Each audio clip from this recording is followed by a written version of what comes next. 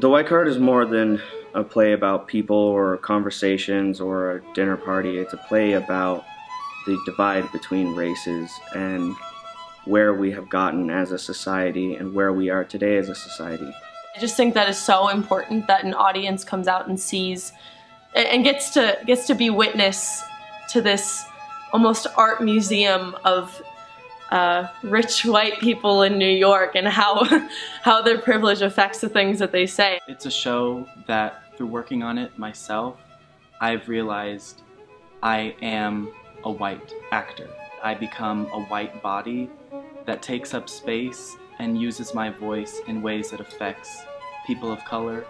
The work illuminates, I think, a gap in the narrative right now. It's very relevant as we're approaching another election season. It's about learning when to let someone stop controlling you and at what point they no longer have power over you.